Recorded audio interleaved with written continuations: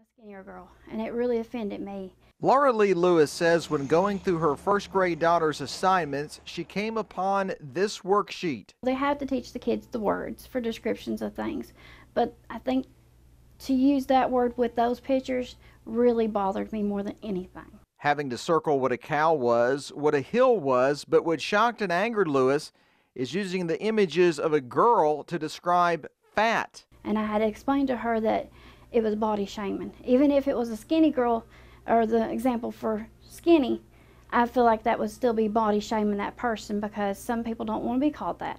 Laurel County school officials released a statement saying that no parents have contacted them because of this, but because of it, they are reviewing their curriculum. Lewis says the worksheet was given in a reading mastery class. She says they could have used something besides people, especially children, for the word description. They could have used an animal, or like I gave an example of a cupcake.